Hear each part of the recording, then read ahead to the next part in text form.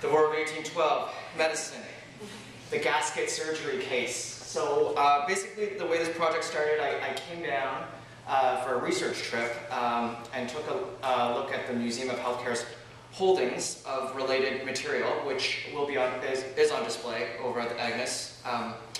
So I looked at this surgeon's case. I think Jan and Paul had this idea. It's like, all right, we have this surgeon's case from the War of 1812, and gruesome stuff happened with the gear in this case. And then this artist seems like he knows what he's doing with gruesome things.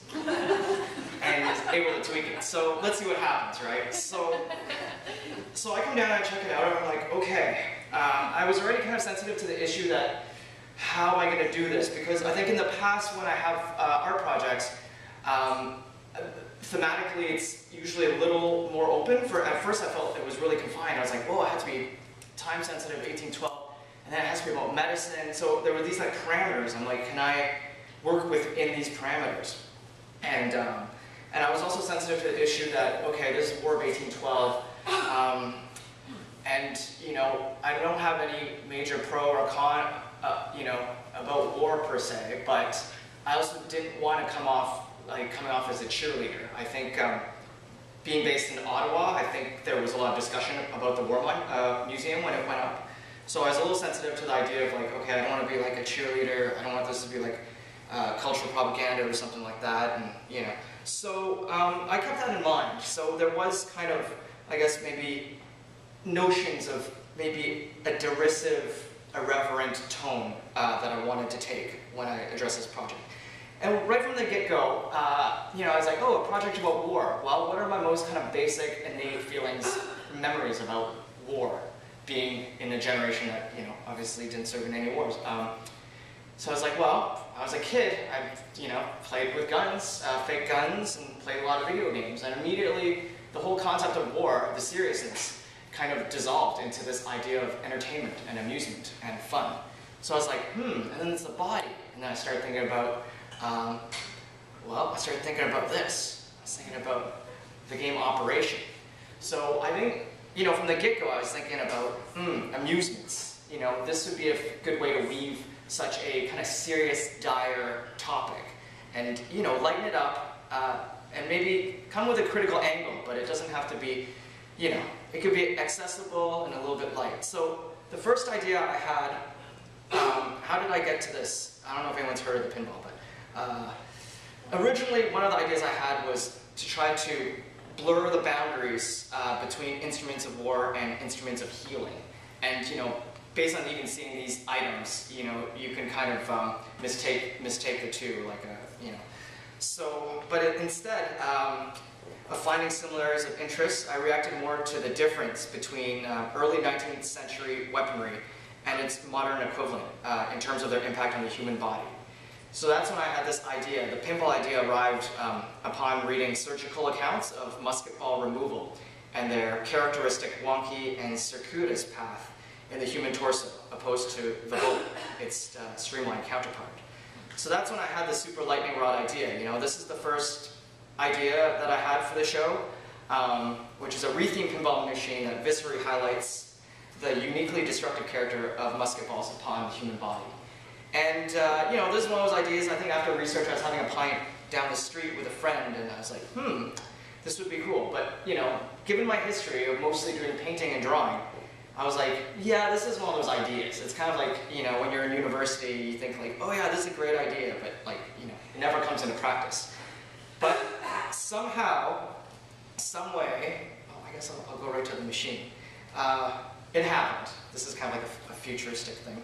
And then how did it happen? Well, I got in touch. I was telling a friend of mine that I went to art school with about this project, and he's like, oh, you got to talk to my brother's friend. He's like a hardcore pinball geek, and it's like, they call it pinheads, right? They call themselves pinheads.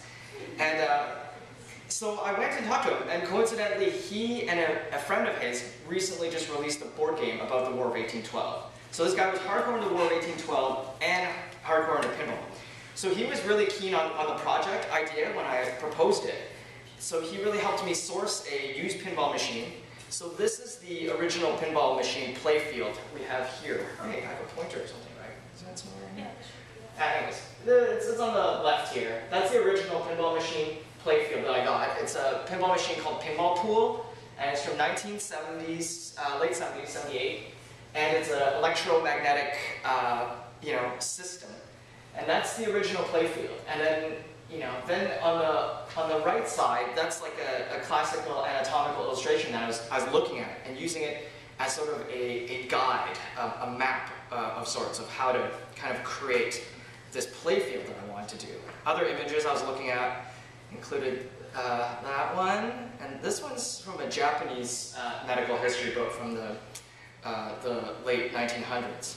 There are some instances where, I think just based on my East Asian drawing tradition style that I do refer back to some Asian components in the work.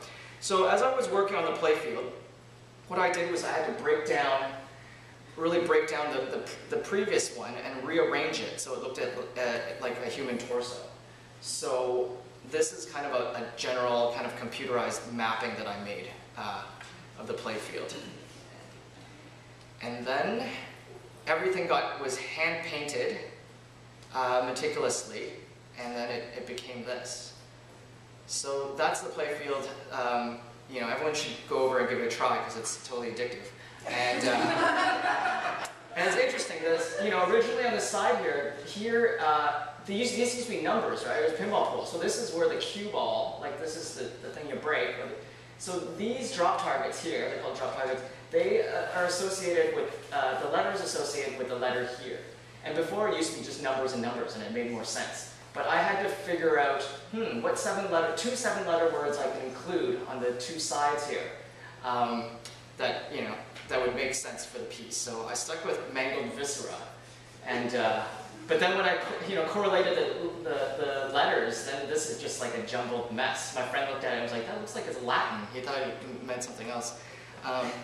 So anyways, there's that component of it, and I guess I'll go back to a little thematic point.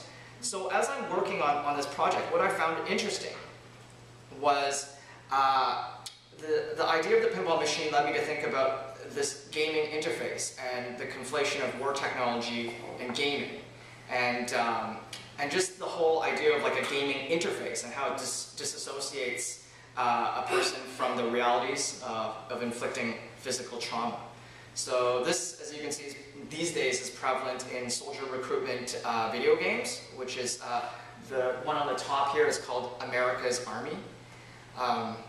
So they have these like free games that high school kids can just download for free and get really into like all these kind of war games that are hyper real and then boost recruitment. And then there's also this emergence of unmanned drone warfare that I'm sure some people have heard about. So basically taking video game to the real level where you're really nowhere close to the people you're inflicting bodily harm and killing. So that's kind of what I wanted people to think about, I guess, with the game. I think at first it's super attractive and fun. It's like a carnival. Yeah, and you're playing it, you're like, there's, sounds, and it's kinetic, and it's colorful, and you kind of forget the fact that, this is, illustrating the damage a musket ball inflicted on the human torso in that era. So here we have the back glass on the pinball machine, which you see the original one on the left, pinball pool, cute girls and robots, and then the one I created. This was created, I illustrated this main figure, and all the components were illustrated individually, and they were later scanned into the computer, and I composed it that way. It has a lot of reference to this Brock painting, which makes, I'm glad for Ali's talk, there was his uniform with the musket hole in it. So yeah, so that's one piece. That's kind of like the easiest piece of the show for me, I think conceptually. It was like the lightning bolt. It was more technically, was it going to work? Is the paint going to chip off? All these more formal and technical issues. I'll just add that I had audio samples put in of gunshots. So when you play it, I've subbed in the original sound effects, so it's kind of like this rainfall, this mist of gunfire. One interesting thing I did feel when I was working on this pinball machine was I don't know, the pinball machine was at this height that was around the height of a surgery table. And I'm just working there late at night, and there's these like connections, right? I have this X-Acto knife in this photo, because I'm doing a really old school painting technique called hard edge painting, which was like popular in the 70s. And it's interesting because the machine is from the 70s also. But I was doing this, and I was just like, I feel like I'm like conducting surgery. And it was late at night, so it also felt like there's the whole history of grave digging, and people like grave digging and body snatching, and people doing that for anatomical study before. So this is something I kept in mind as I was working on some of the other pieces in the show. This idea of the theater of operations. So that's one piece, kind of the most kind of fun piece. And then the other directions I was kind of thinking while I was thinking about this project. I was like, well, you know, I'm a visible minority. A lot of times my work addresses themes and subjects, you know, from a minority's point of view. And I was like, well, I wouldn't mind kind of exploring more about the Aboriginal role in the war. And I guess with regards to the medical aspect of the show, I was like, maybe I want to study maybe Aboriginal healing practices of the era, maybe juxtapose it with Western medicine, etc. But I didn't find too much that I can really sink my teeth into. But what I did find of interest was the study of humorism at the time, which is you know, also before germ knowledge. And I found that humorism, the whole study was like kind of comical, you know. It's not, you know, it wasn't, it's kind of, you know, insensitive to be like, haha, you guys are so stupid back then. You know, you guys are feeding each other, you know, mercury and stuff as a medication, and you thought, you know, this was the science. But, you know, like even now, you know, like how frequently are there like pharmaceutical news about, oh, this drug we thought was really awesome for this now gives you like, you know, colon cancer or something like that. I don't know. But so that thread of like the ever morphing knowledge of science and medicine, you know, constantly changing was in there. So I was interested in that.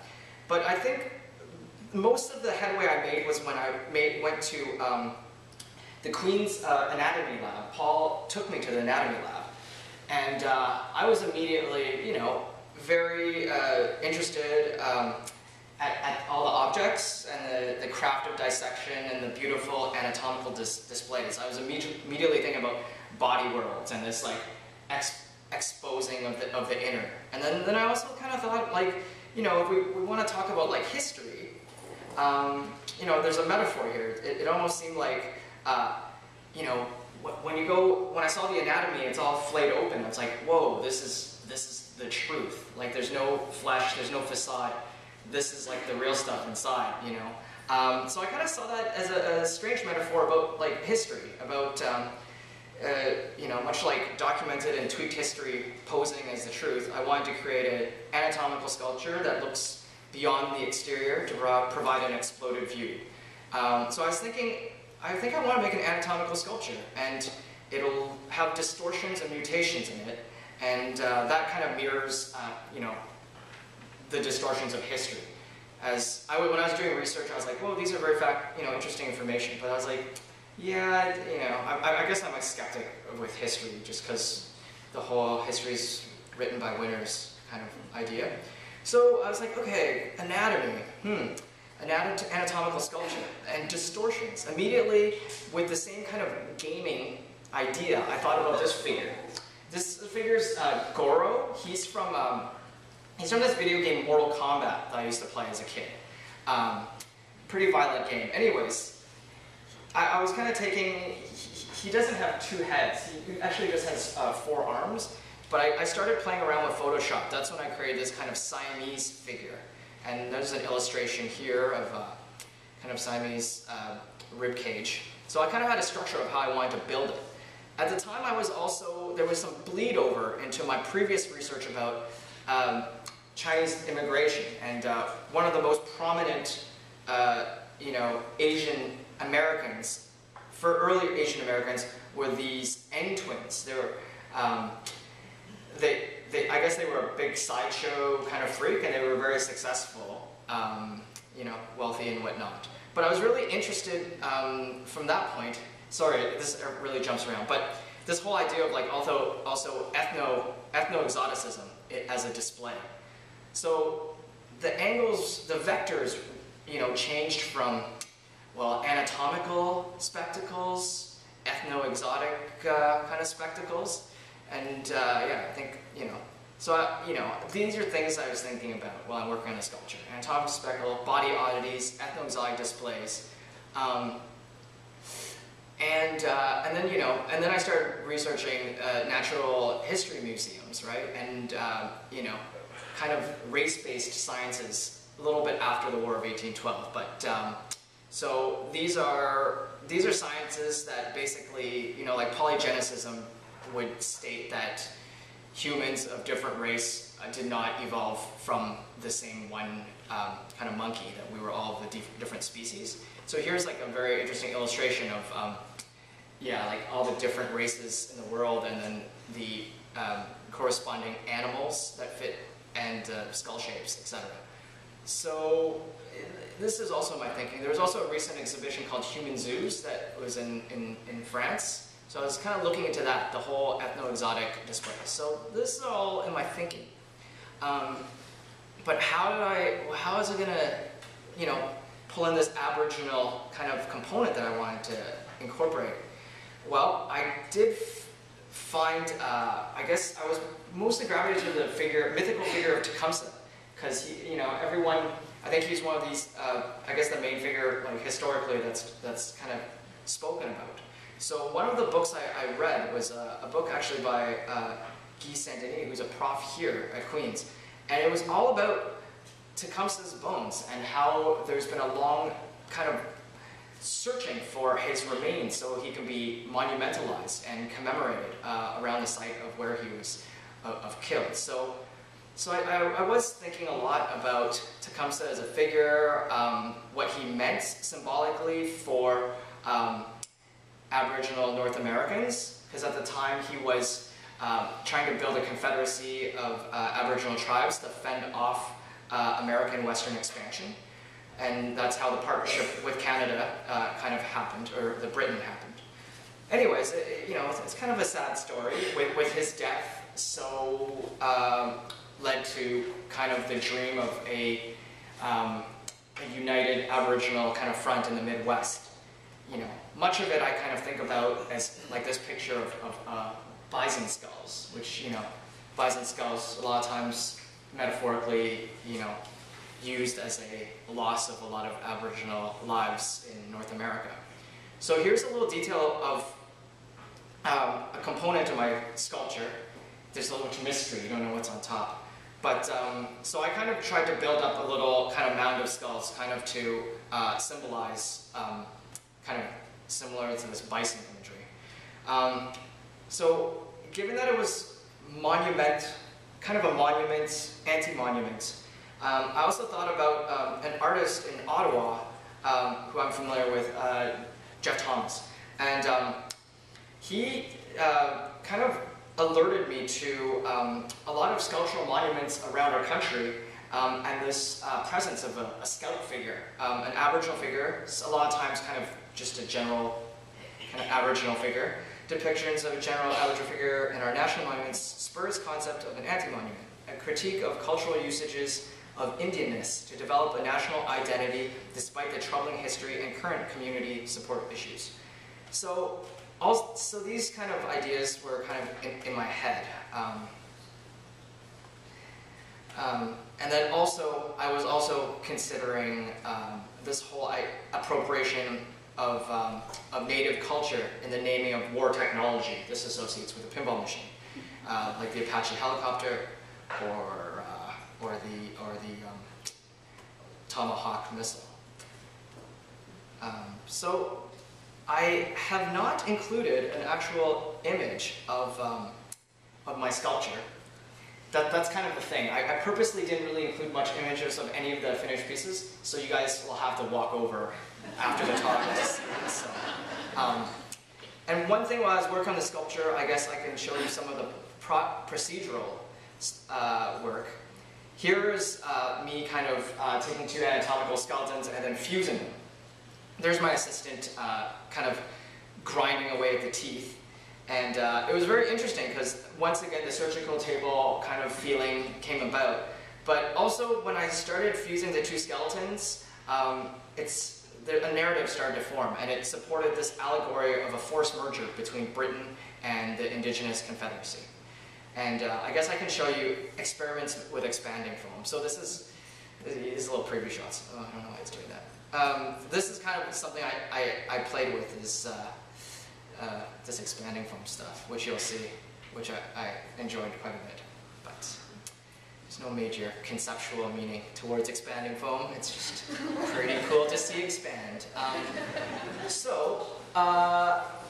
My other option, I think I was over at Dr. Greg Barron, who's a really hardcore doctor and researcher of war practice, surgical medical practice of the time. And Paul took me over to his office when I was on research. And what happened was, I was trying to ask him about medical inaccuracies and mistreatments. And I wanted, these erroneous treatments to somehow connect with erroneous history, kind of something like that. So I was kind of like on that tangent for a while. But then I moved away from that, and I asked them about cowardice, like situations when soldiers were being cowards, because from a lot of my research, I think with Paul, it's like, oh, soldiers are so tough. There was no anesthesia. They're just getting their limbs sawed off, and they wouldn't make a noise. They just like have a cigarette and be super tough, right? I was like, yeah, that's one narrative. Yeah, soldiers are tough, but then it's like, how about the ones that aren't, and what happens with them, right? So Dr. Greg Barron told me about this whole phenomenon of feigned and factitious diseases, which are instances where soldiers either self-injured themselves to avoid war, or took a pre-existing ailment and then would further aggravate it so it would never heal, etc., etc. So the money is this essay, right, on feigned and factitious diseases, and by Dr. Hector Gavin. Anyways, this was a gold mine, a major gold mine of hilarious stories of cowardice. And the interesting thing for me when I was researching it, because what it is a guide that doctors almost wrote for other surgeons. It's like, well, if a soldier's kind of faking this, these are the tests you can do to find out if they're faking or they're real. So it's a very sensitive line, like, what if this soldier isn't lying and you are throwing him in a river because he claims he's paralyzed, and you throw him in the river because that will show if he actually is or if he isn't, because you have to swim out. It's like, but there's that sensitive line, because it's like, well, we don't want this soldier to get their pension and they're lying to us. But then there's the issue, is like, well, we're gonna kill this guy and he's actually really hurt. So that kind of, duality, tension, I'm using it. I find it very amusing. So I will go into maybe some of the little ditties. I can talk to you in the gallery maybe about it if this runs long. But I was also interested that a war was going on, let's say between Britain and the US. But then, like, in the medic tents, there's this like battle between the patient and the prescriber, and a rivalship of invention and perseverance. So there's this kind of like internal, like, outsmarting battle going on, which I also found it, very meta and enjoyable. So how was I going to illustrate? My idea was, I'm going to illustrate some of my favorite kind of snippets from this essay. So what style was I going to do it in, right? Well, first I was thinking very much about all these classic action, heroic war like illustrations and paintings. There's, you know, super heroic, super epic, all this stuff going on. And I think everyone will know based on my work that I'm, you know, kind of just like a adolescent boy. But anyway, so these are the images I was looking at. I was like, okay, I think I want to make like a war panoramic that normally shows a lot of heroism, a lot of action, but instead it'll be a panorama of soldiers inflicting harm on themselves or etc. So these are sort of the images I was looking at. And then, so I'll kind of get to these guys, right? So this is what I ended up doing. It's hard to see. I chose deer hide parchment as a medium to work on. I found it was great because it kind of provided this double meaning. Because the parchment itself, each of them are quite, you know, unique because they're imbued with the markings, bruisings, trauma on the deer itself. So there's like buckshot holes in it, bruises, and trauma. So on that, I've superimposed illustrations of soldiers kind of inflicting trauma on themselves. So, for instance, it's hard to see, the quality isn't the greatest. This guy's kind of slicing off his Achilles tendon. The guy in the back here, you know, he fakes that he has a really funky ear infection by putting rotten cheese and egg in it and honey. This is more innocuous. This guy's reading really close. He basically is pretending that he's nearsighted, because that was one of the ways you can get off. And this is very comical. This figure, he pretends, he just kind of walks around bent over all day, pretending that his back is out.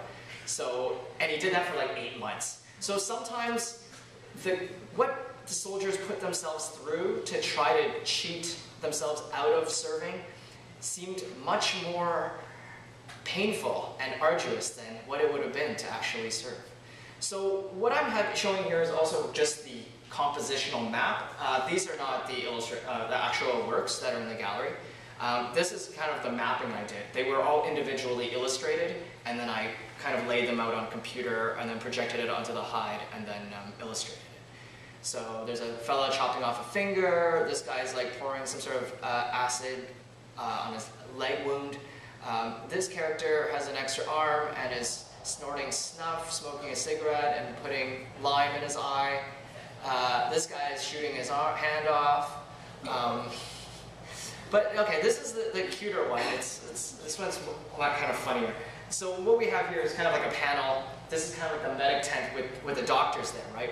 So there's some of these are the tests. On this side, this figure here, actually that's not as good. Let's go to the back one. This scene going on right here. There's a doctor basically with a feather wiggling it on a soldier's nose who's asleep. So basically this is a situation where a soldier says, my arm, this is totally unusable, my right arm, my good arm, doesn't work, you know. So the doctor tests the validity of that claim by feeding him opiates so he's passed out, and then at night, and then he ties his good arm down and then waves a finger on his nose so that if it really is not working, nothing would happen, but if he was lying, he would like scratch his nose because it's itchy and stuff like that. Anyways, I thought that was kind of cute. So anyways, there's a variant of you know, cases that I've depicted here.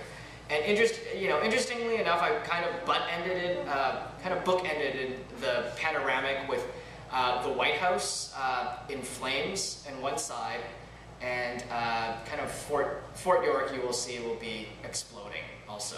So yeah, so I think I think those are the 3 pieces. So hopefully everyone could make it over, preferably after this talk, for the opening, and you can play some pinball and ask me informal questions.